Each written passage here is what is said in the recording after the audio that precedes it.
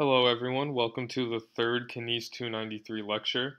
Today we'll be continuing on with our theme of political economy, and specifically we're going to focus on the ways in which power has operated through the lens of gender. So I'm going to start with this video that will introduce us to our theme today.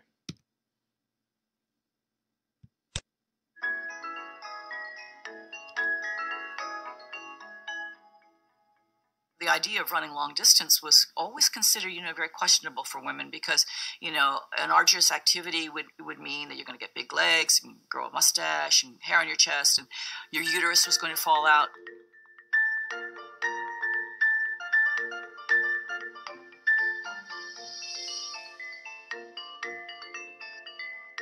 So I filled out the entry form. I signed my name with my initials. I signed KV Switzer. And when I signed it that way, obviously, when the form went in, they couldn't tell it from a guy's.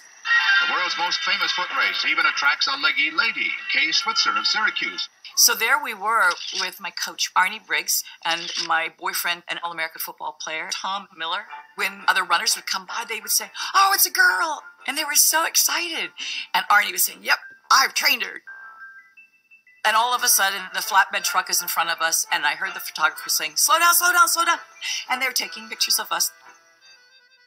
On this truck was the race directors. One of them was a feisty character by the name of Jock Semple. He just stopped the bus, jumped off, and ran after me. Suddenly I turned and he just grabbed me and screamed at me, "Get the hell out of my race and give me those numbers." And then he started clawing at me, trying to rip my numbers off. And I was so surprised. And he had the fiercest face of any guy I'd ever seen and out of control, really. I was terrified. And all of a sudden, my boyfriend, Big Tom, gave Jock the most incredible crossbody block and sent Jock flying. And all of this happened in front of the press truck. The journalists got very aggressive. "What are you trying to prove? Are you a suffragette? Are you a crusader?" Whatever that is, And I said, "What? I'm just trying to run." They finally left. Then it got very quiet. Snow's coming down. Nobody's saying anything. And I turned to Arnie and I said, "Arnie, I've gotten you into a lot of mess here, I guess." But I said, "I don't know where you stand in this." But I said, "I'm going to finish this race on my hands and my knees if I have to, because nobody believes that I can do this." And suddenly I realized, if I don't finish this race, then everybody's going to believe women can't do it and that they don't deserve to be here and that they're incapable. I've got to finish this race. I finished in 4 hours, 20 minutes. That race changed my life. It wasn't until about midnight when we were driving back from Boston to Syracuse University and we stopped on the thruway to get an ice cream and some coffee, did we see the newspapers and the covered front and back of all the different editions with the pictures. I realized that now this was very, very important, and was going to change my life, and it was probably going to change women's sports.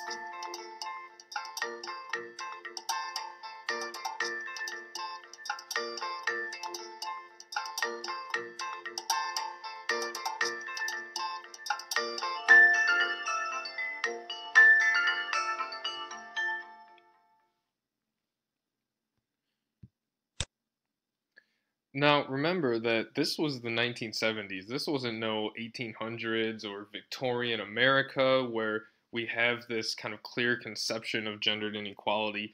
This was probably in your parents' lifetime. So this stuff is going on pretty recent, and today we're going to argue that Catherine Switzer's experience was kind of a typical culmination of a lot of the common gendered ideologies that have manifested throughout the history of physical culture.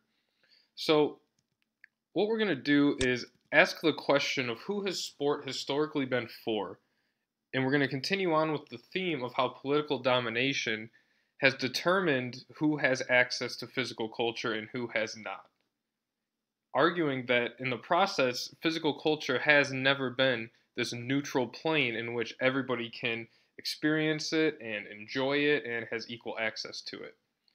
Last week we talked about how the concept of amateurism has operated through political domination to exclude people of a certain class basis from sport historically.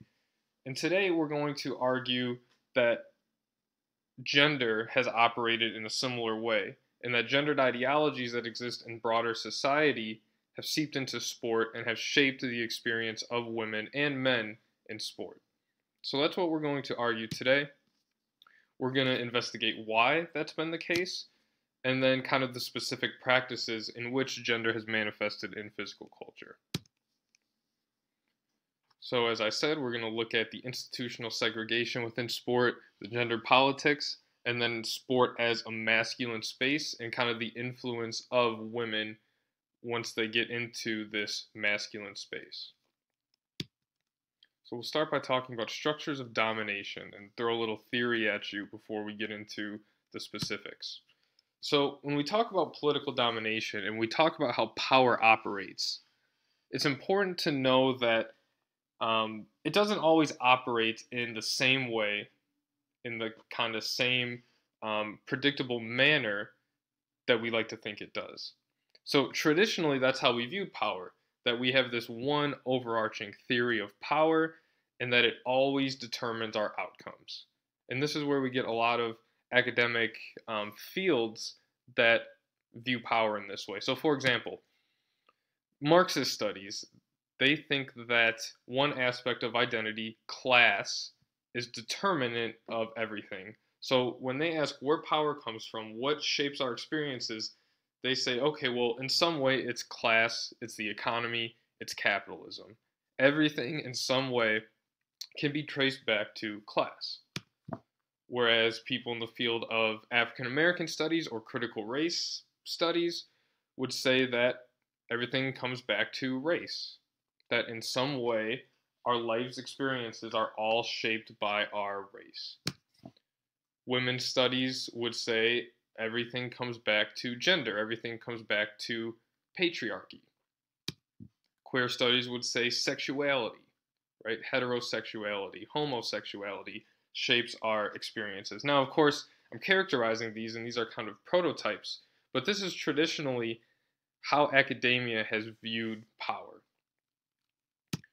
And we're going to take a different view, and that's we're going to take the view of intersectionality, which I'm sure by now is a word that you've probably heard, but essentially it's very simple. All it means is that one of these aspects of identity, class, race, gender, whatever else you want to think about, it's not one independent, isolated factor that shapes people's experiences. Instead, all these different identity factors and all these different contexts and circumstances intersect to create one's experience. So power operates through all these different things in all these different ways. Not always in the same magnitude, not always at the same time, but somehow, some way, they intersect. So for example, let's take 3 women's tennis players, all very famous, all had wildly different experiences. Althea Gibson was a black woman, and her experience in physical culture was much different than Chris Evert, who was a straight white woman, who had a much different experience than Martina Navratilova, who was a white woman but also was homosexual. All 3 had very different, all 3 were women, right? But because of different, here we're just looking at race and sexuality, not even thinking about class and other things, all had very different experiences. And one other thing I want to mention before we get into it is the fact that when we talk about power operating, it's important to establish that power operates institutionally. So when people talk about sexism, right, a lot of people think, oh, sexism is when men are mean to women or rude to women or discriminate against women, right? They view it as this kind of interpersonal matter, right? That manifests in like slurs or prejudice or something like that, right? But people make the argument that with power, sexism, racism, all these other different things, it operates institutionally, right? It doesn't rely just on personal people in their heart being racist, being sexist, right? If we snapped our finger and all the racists and all the sexists in the world were no longer racist and sexist, we would still have these barriers that still lead to differential outcomes. So the point being is that when we talk about race and sex mattering and kind of all these, other identity issues that I'm not trying to marginalize, the oppression operates through institutions, not just a personal matter. So it's deeper, it's structural, it's more than one person's bad heart or bad attitude.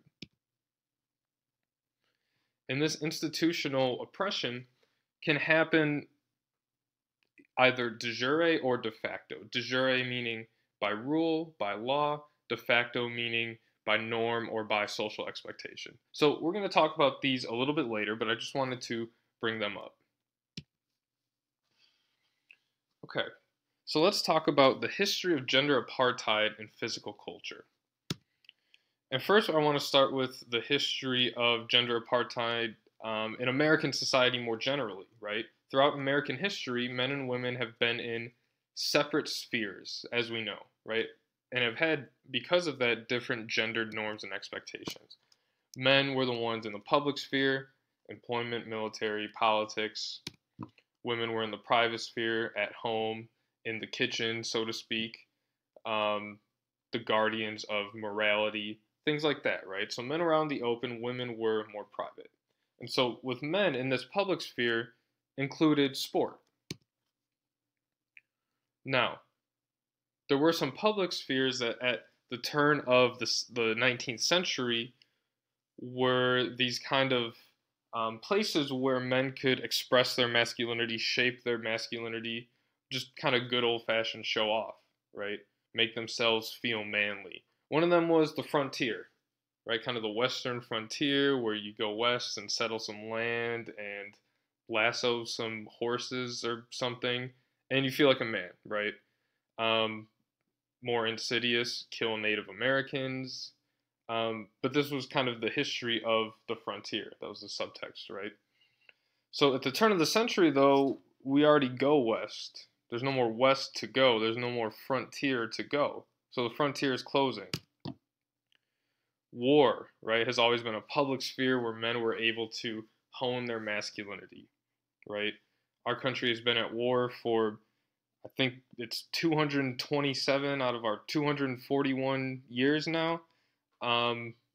We like war, right? And especially men like to show off their masculinity through war. So in the 1800s, we have the Civil War, and that's kind of our big one. And then we go through a period where we're not really at war anymore until, I guess you could argue, 1898 with the Spanish-American War, which wasn't much of a war. But so war is kind of closing down at the turn of the century, right? So there's this kind of crisis about, okay, no more frontier, no more war. How are our men going to know that they're men? Or how are they going to signal that they're masculine enough? And this is where physical culture stepped in, right? People saw that sport and physical culture was one way in which men could demonstrate their masculinity, right? Demonstrate these things, these attributes that make a man, right? Aggression, discipline, determination, endurance, bravery, leadership, strength, physical strength, strength of character, all these things that make men manly, right? Hopefully you can hear in the tone of my voice that I kind of have this sarcastic tone, that I'm not saying that this is like actually true or good. Yeah. But I'm just kind of trying to explain this, right? So physical culture, just to establish this, has always been a male space, right? It's always been a space for men. This is something that we kind of intuitively understand. And even today, it's kind of hard to argue that sport is not a male thing more than it's a female thing. But throughout our history, it's been kind of an only male space, right? And men have always had greater access to resources, greater representation, greater participation. And so, because sport was seen as a manly thing, right, women were often excluded from it, as we know, right, for a lot of reasons. But people thought that women participating in physical culture was a problem for a number of reasons that we'll get into in a second.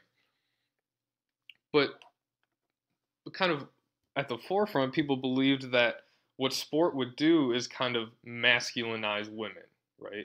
They had these established gender roles where men were one type of attribute and women were another type of attributes, right? And if if a woman showed strength or bravery or determination, right, that was bad because now we're mixing the gender roles and society is going to go into chaos and everything will be bad if a woman throws a football, right? So throughout the 1800s and 1900s, we have these very rigid gender roles. And the thinking was that if women are able to play sports, these gender roles will break down. Women will become masculinized and start to learn some of these traits that only men should have, right? And I should say, um, before we go any further, that these were not just kind of these neutral differences, right? Where it was, oh, men are just one thing, women are just another. They're just different by nature, right? Well, in some ways, that may be true. This was often always done in a manner to hierarchize these differences, right? It was not just neutral. It was that men have these attributes like strength, bravery, courage, determination, leadership, all things that sound good, right? Whereas women, they're just different. They have meekness and frailty, and they're really nice and moral and ethical. But, like, so point being, right, that there was a clear hierarchy in these gender differences, and that having these rigid gender roles served men more than it served women, right? Served to oppress women. So, as McDonough and Papineau argue, right, the gender apartheid in sport was justified around three I's. Hopefully you caught this from the reading. Inferiority, injury, and immorality. We'll break these down a little bit more. So first, inferiority.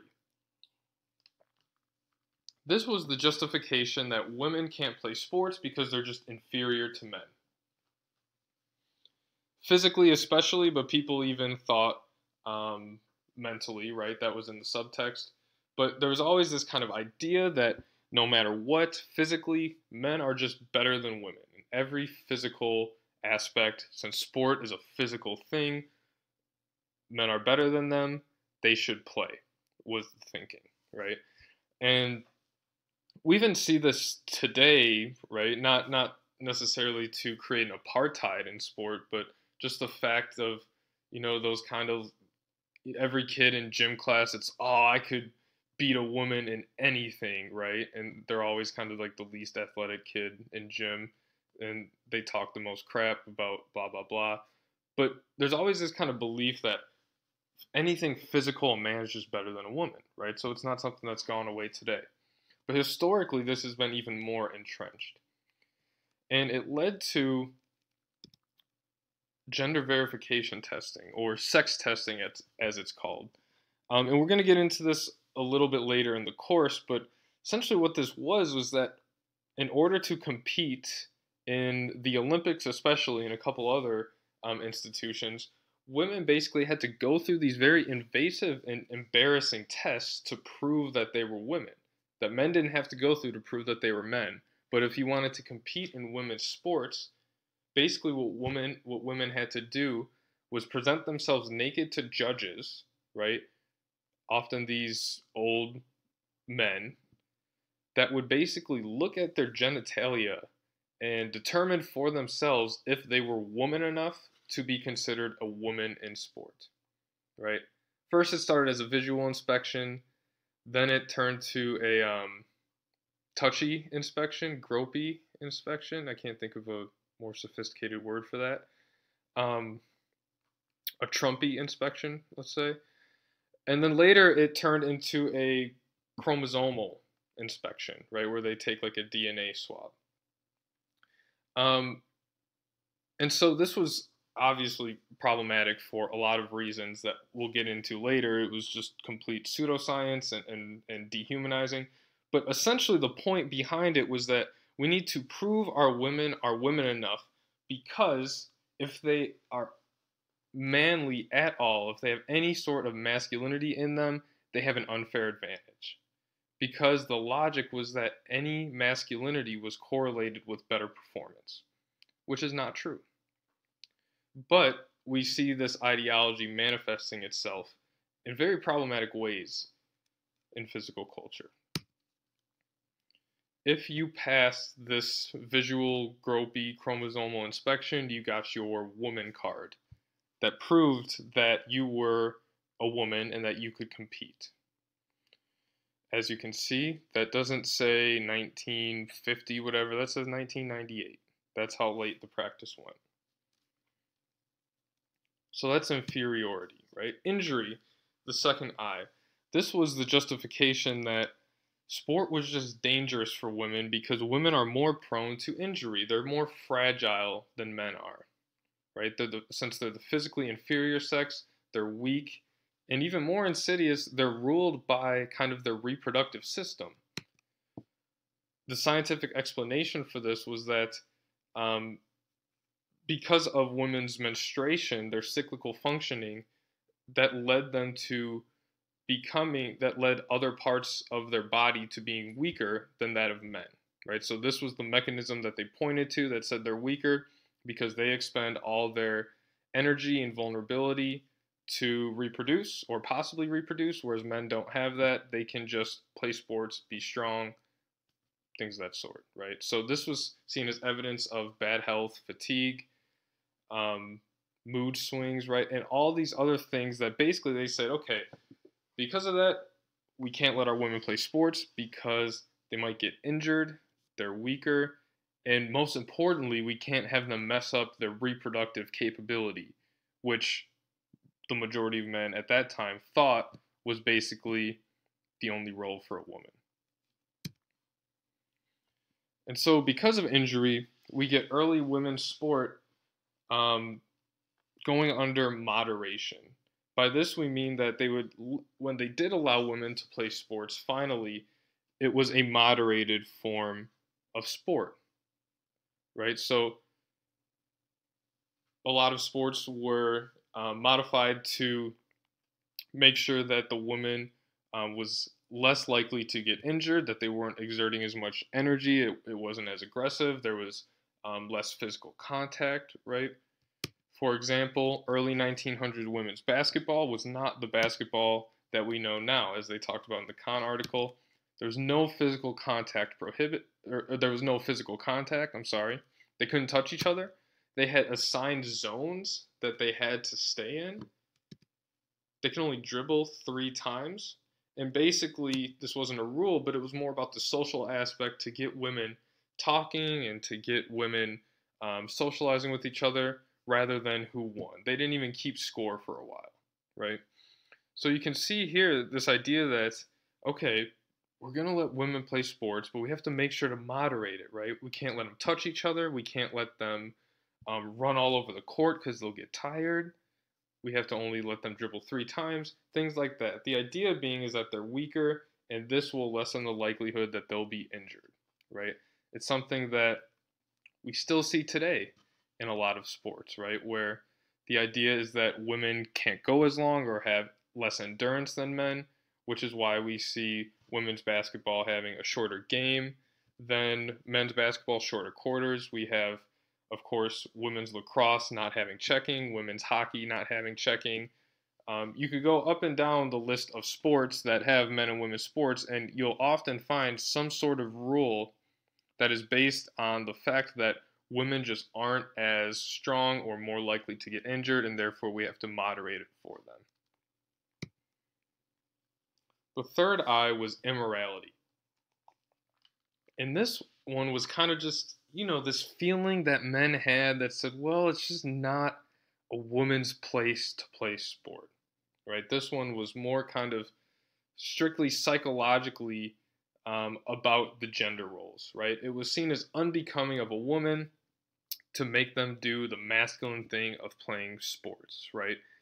And also, there was this idea that if you made them play sports, that's not really a sexual act, right? I can't be turned on by women playing sports, which throughout a lot of history was what men saw as the main role of women, right?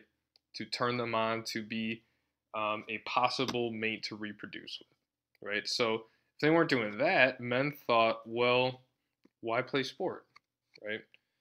And even further than that, a lot of people thought that masculinizing women and making them play these masculine sports would turn them into lesbians, right? Something that sadly we still hear today. And so the women that did play sports, right, they were often called immodest, unladylike, right? Said that their behavior wasn't good, and that they needed to stop playing sports and go do more ladylike things, right? However, we also get this paradox of when they are playing sports, right, they're often shaped to be these objects for the male gaze, right? They have these kind of uniforms that showed off their legs, showed off whatever, right? So there was this element of trying to get men to look at them, or at least appeal to men, right? These flashy and revealing outfits. Something that was present at the beginning of women's participation in physical culture and still is today. And like I said, there was always this fear, this unfounded fear that allowing women to play sports would turn them into homosexuals, right? Or not even that, just make them less attractive to men, which, like I said, men thought was their only role. And so, while these have certainly shaped the experience of women in physical culture, inferiority, injury, and immorality, I want to make this, again, like I said, an intersecting kind of analysis. So, women, of course, were generally barred from a lot of sport, but there were levels to it. Upper class white women often had the highest amount of freedom and autonomy. They were often allowed in more physical, cultural spaces than other women, right? Now, it probably didn't, they probably still had the same concerns about homosexuality and still had to wear these kind of flashing and revealing outfits to have that sexuality component, but they had more access, right? In the 19th century, when women's sports started to become a thing, they had these country clubs for golf, tennis, and other ladylike sports that upper class white women were able to access. However, non-upper class women were excluded from these based on affordability, while non-white women were excluded based on race, right? So this is what intersection looks like, how all these different identities, it wasn't just one experience as a woman, there were various experiences as a woman, as a middle class, lower class woman, a black woman, etc., right? So next I want to dig a little bit deeper into the logics of the gendered apartheid and some of the paradoxes that we see. So all throughout women's sports, or all throughout sports, right, male sports, we're very familiar with this idea of winning at all costs. All that matters is the score. That's all people remember. That is the point of the game, is to win, right? Anyone who's played sports knows that. But female sports historically weren't about winning, right? They were about safety, socialization, sex appeal, femininity, as I've just described, right? Winning was certainly an afterthought. So you can see how it's hard to get women's sports to be respected if winning kind of isn't seen as the point to the extent that it is for men. And so we get women's sports being looked down on as an inferior game, something that's not taken seriously, right? Partially because it's structured not to be taken seriously, but people, often flip it around and say, well, it's just not entertaining as men's sports, right? And so we get this kind of image of what we call the contradictory female athlete from this, right? Athletes who are supposed to compete at the highest levels, right, and achieve these things and make their sport fun to watch and achieve all these accolades, right? Well, at the same time, the only way they'll be accepted if they do so is to conform to the expectations of femininity, right? Many of which are unrealistic. And so, throughout the history of women in physical culture, you get this constant tension, right? Of being good at your sport, but also being feminine, right? They're not mutually exclusive, but they're often viewed as if they are, right? Just one example, Serena Williams.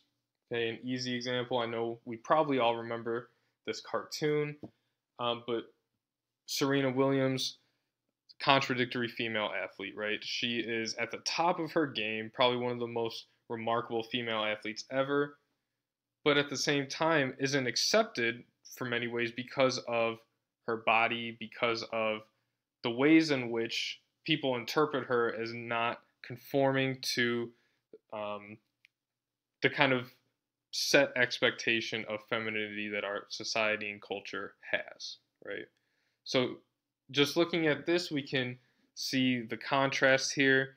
She's looked at as throwing a tantrum. She's big and muscular and specifically drawn to not fit this feminine ideal, whereas Osaka, on the other hand, right, who is not a blonde white woman, of course, but is seen as this small, thin, unassuming, polite woman that we're supposed to identify with.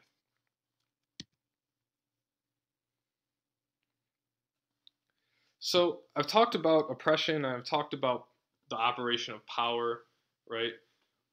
But of course, there's also resistance, right? A lot of women have been successful in kind of shaping how people understand women within physical culture.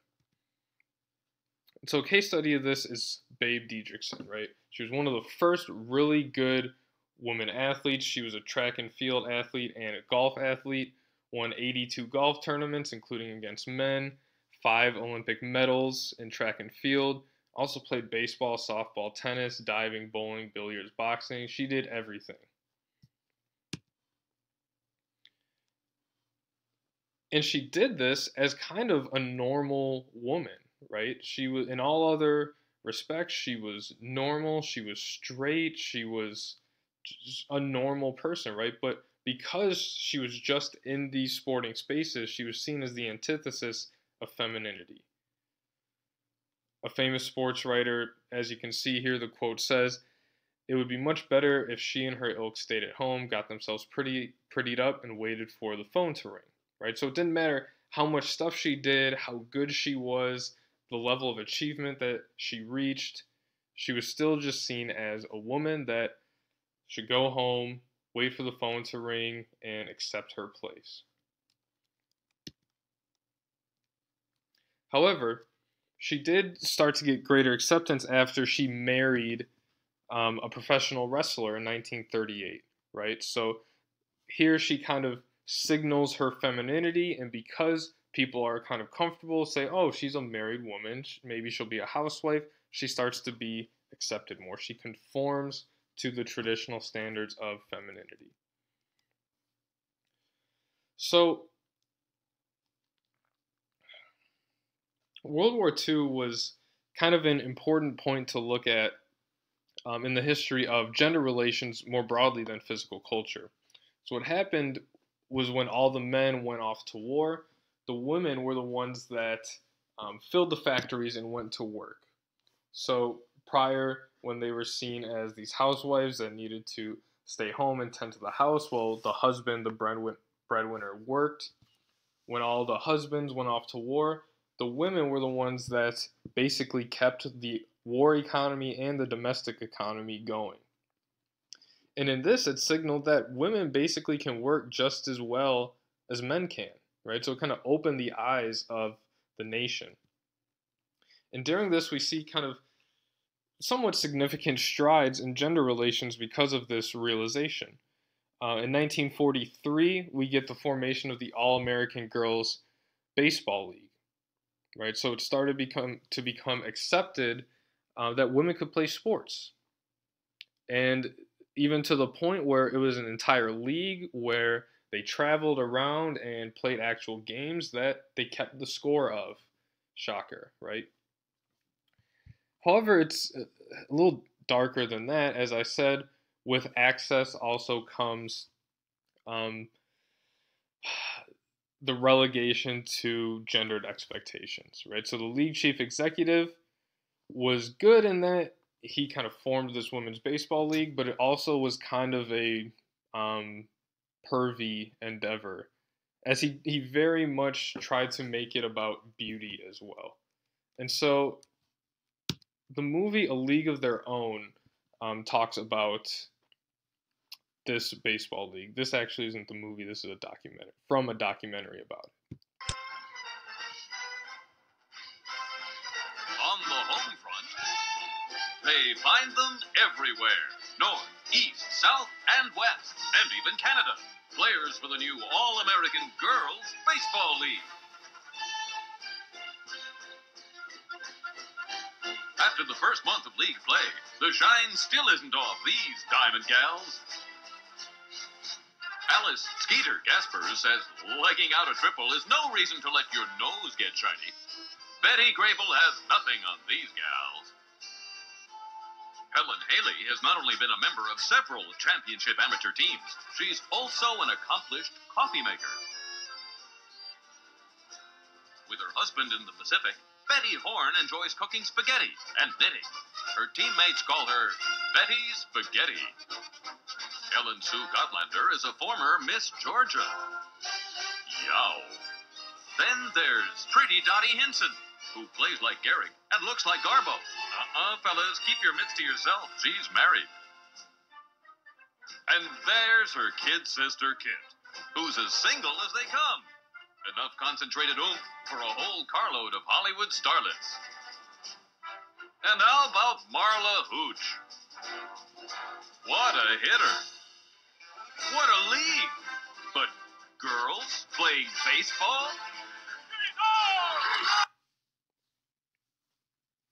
Very cringy, right? That was a serious ad for the baseball league. So, well, there is progress. As you can see, World War II era, a lot of work to go, right? But encapsulates the experience that a lot of women had to go through in order to get access. So World War II ends. All the men come back. They say, hey, give me my job back. And they get it. And the women go back to their role, quote unquote. And so what we get is this process of trying to re-feminize America. Re-feminize meaning make women seem like women again. Get them to stop working and having their own freedom and autonomy. And basically try to make them into this ideal feminine image again, right? So here's where we get kind of the 1950s, 1960s era suburban housewife, someone who tends to the home. Well, the breadwinner, again, makes the money and comes back home, right? But after getting a little taste of their own freedom and the working world, a lot of women don't accept this image. They don't want this role. So we get the advent of the women's liberation movement. They get fed up, right? And so in the 60s, as we know, a decade of intense activism where people were starting to rightfully take what they felt like they were owed. We see women start to fight for rights that a lot of people didn't realize that they didn't even have, right? The right to work, the right to be equal, the right to divorce if they needed to. All these different things coalesce in this women's liberation movement. And so sport was one of the areas in which the women's liberation movement really looked to as not only a site of resistance, but of a site that could be a microcosm of broader equality in the world, right? Sporting spaces were targeted as this mechanism that reproduced patriarchy because while men were able to be in these physical cultural spaces, they were able to gain power through networking and through kind of constructing this image of the ideal American where women were excluded from that. All right, so what else is going on in 1960s? Kind of context of this women's liberation movement. Employment opportunities, right? There's a glass ceiling that even though some women are starting to work, they're not able to get promotions. They're all things like secretaries and basically just excluded from high status, high paying professions that men have. Educational opportunities, they're not being allowed to gain an education, specifically a higher education, at the same rate that men are. As you can see, in 1972, women only received 7% of law degrees, 9% of medical degrees, 1% of dental degrees, despite being over 50% of the population. Legal protections, autonomy, right? Until the mid 70s, for example, a husband could not be convicted of raping his wife. So they wanted to not be at the mercy of their husband, right? They wanted legal protections separate from the men in their life, if need be, to be recognized as their own people, not just a vestige of who they married. They wanted reproductive rights. They didn't have rights to their own contraception, birth control. We get Roe versus Wade in the early 70s. So there was a big push over the extent to which women should have freedom to reproduce as they see fit. And of course, financial opportunities, right? This also stemmed from being seen as the second half of a man, but a woman, for example, could not get a credit card in her own name without approval from her husband. So this is the context of the liberation movement, and they sought to end all of this discrimination that they saw. And like I said, sport became an important site for contestation. Specifically, in 1972, we get the passage of Title IX. And this was a large moment in not only the history of gender relations, but the history of sport as well. It said that no person in the United States shall, on the basis of sex, be excluded from participation in, be denied the benefits of, or be subject to discrimination under any educational programs or activity receiving federal financial assistance. So Title IX was a broad sweeping legislation. It aimed mostly at education.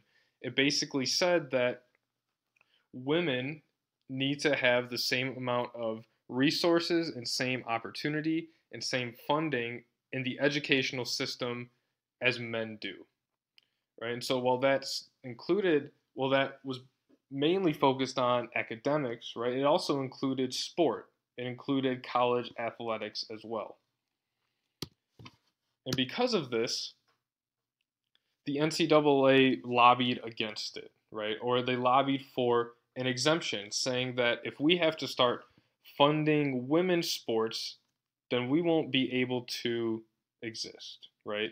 Amateurism isn't enough, but we can't fund women as much as we fund men because people won't watch it, because people have all these preconceived notions, basically making the kind of stupid arguments that we talked about earlier. The executive director at this time said that Title IX would be the possible doom of intercollegiate sports as resources were shifted away from men's sports to support female athletics. So despite all their crying, right, it passed. And as we know now, as we talked about last week, NCAA is a billion-dollar industry, certainly was not the possible doom, right? So a lot of just BS, but as you can see, people resisted this. And it was not just this economic thing as well. It was also from the three I's, right? The fact that it was immoral for women to do this, right? They saw it as the downfall of society if we're going to masculinize women. Also, on another plane, Little League Baseball, right? Little League Baseball formed in the post-war era of the 50s, and it explicitly banned women from competing, but in 73, inspired 1 year later from Title IX, there was a case brought forward by the parents of Maria Pepe that basically challenged the gendered segregation of Little League Baseball, saying that it prohibited anti-discrimination rules. And so what happened was Maria Pepe was a very good Little League player. She tried out for a team and was better than a lot of the boys, and basically just wanted to play baseball. But essentially, what happened is her coach allowed her to play, but when she went to their team went to play other teams, those teams threatened to quit, said they wouldn't play against a girl, basically said that if you want to stay in this league, you can't have a girl on your team or we're about to snitch. And so basically, Maria Pepe's parents, like I said, filed this lawsuit. And essentially, they won, right? There was no argument because gendered segregation in Little League Baseball was against anti-discrimination laws that we had. So despite this, though, so in '74 it opened Little League Baseball to women, but what they did was create a parallel institution called softball, right? Literally soft ball. As you know, there's certainly nothing soft about the ball, so it's curious where the name came from. But well, it didn't stipulate that men play baseball, women play softball. It was kind of a de facto separation where a lot of women chose softball, while a lot of the boys played baseball. Right? Another significant event in the backdrop of the women's liberation movement was the Battle of the Sexes. So in 1973, old tennis player Bobby Riggs, right? Basically, he went around saying that he could beat any woman, right? And he challenged the top female tennis players, basically just to make a point that men are superior to women. And the top player at this time was Billie Jean King. So she was the best women's player and activist, a feminist, right? Someone who was very involved in the community. First female athlete to earn 6 figures in a year. Bobby Riggs repeatedly challenged her to a match, saying, I can beat the best female tennis player. And repeatedly challenged her, and Billie Jean King kept saying no. She's not going to subject herself to that. So Riggs played some other women and beat them, right? Beat another top-ranked women's player, Margaret Court, in straight sets. And so then Billie Jean King decided, okay, I got to shut this dude up, right? And accepted to a match with Riggs. Contradictions were the rule where the women's liberation movement was concerned. For example, by autumn of '73, 30 states had ratified the Equal Rights Amendment, but opposition to the ERA was growing stronger, and often it came from women. However, in September, this complex pursuit of power was reduced to a moment of hand-to-hand combat Hollywood style. The gladiators were played by an aging rooster and an angry woman. The part of the Coliseum was played by the Astrodome. The audience was played by us all. Live from the Astrodome in Houston, Texas, the tennis battle of the sexes, Billie Jean King versus Bobby Riggs. Any ball you can hit, I can hit harder. I can hit any ball harder than. If I had to bet money, I would bet on Bobby Riggs. I'd have to give him the edge over Billie Jean. I think Billie Jean. You do? Yeah. The male is king, the male is supreme. I've said it over and over again. I still feel that way. Girls play a nice game of tennis for girls. But when they get out there on a court with a man, even a tired old man at 55, they're going to be in big trouble. I had to prove that women athletes are good, that tennis is a great sport, and help people to understand that gender is not as big a deal as people think. It may seem like an inappropriate place to hold a tennis match, but actually it could not have been more appropriate, since this tennis match seemed more like a Super Bowl. I know. I was here covering it that night. On one side, you had Bobby Riggs fans yelling, kill, kill. On the other side, you had Billie Jean King fans yelling, attaboy, Billie Jean. It happened this way. Men and women did not get equal prize money in tennis, not then. Bobby Riggs went public and said women didn't deserve equal prize money. Billie Jean King took him on. It wasn't just a matter of equal pay, it was a matter of recognition. a matter of closing the muscle gap. You are my love and my life. You are my inspiration. Just you and me.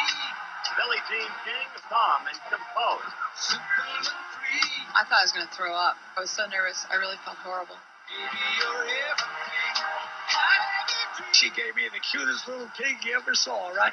You know Maybe- what I did with that pig? I sent it down to Oklahoma on a farm, and when it grew up to be a great big hog, I was going to send it back to you, but I never got the chance. Just you and me. Oh, yeah, it's a game. And no, it's no game. Among King's supporters are 3 college athletes who've come from Wisconsin. One of them is Len Riggs. And it was great, and you were participating in it. You know, she was playing the match, but you were there. You were in it. She was playing the match for all of us. We both wanted to win so bad, but in this match, there was so much tension there that I tired out much faster than I normally did. I got in great shape. I mean, I was in unbelievable shape.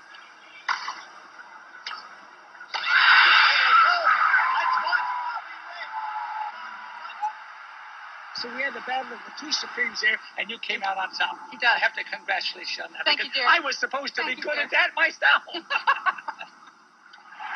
A lot of women did believe in themselves more after that. I went to a Philadelphia newspaper 2 days after that, and they stood up and clapped, and they ran up to me and said, "We finally had enough guts to ask for a raise." I said, "Great, because if you feel that way, then you better go in and be direct about it." And they said, "You know what, Billy? We got it. We got the raise. But we would never have the courage to go and ask if you hadn't beaten Bobby Riggs." Now it's a new game, and Bobby Riggs doesn't have a sporting chance. This little piggy was a Bobby Riggy piggy, direct from the Astrodome. This is not a subject to be ignored by Maude, TV's toughest woman. Well, I don't believe that I just heard that. You can't do this to me. You've got to accept my estate. Sorry, sweetheart. You had your chance, and like Bobby Riggs, you blew it.